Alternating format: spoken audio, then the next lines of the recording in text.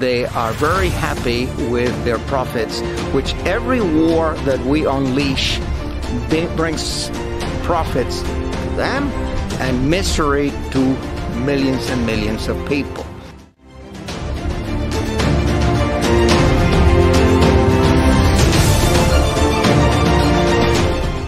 But what happened here, we were interested geopolitically in our presence in Iraq, in Baghdad. We were also interested economically in the oil, and Saddam Hussein was not playing our game, so he had to go.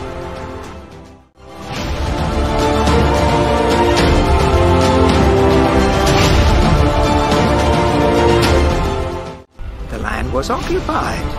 It was not terra nullius. So what did we do? We demonized the Indians.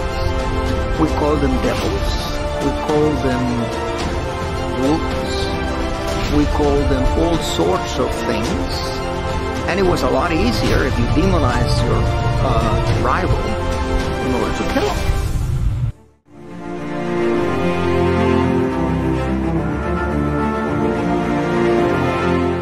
We're facing in the 21st century what you may call an information war.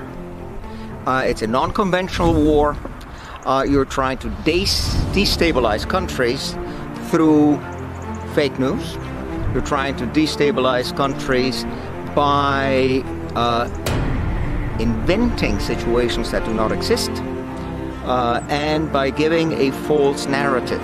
The idea is to anesthetize the population so that they accept regime change, so that they accept a military intervention to achieve regime change.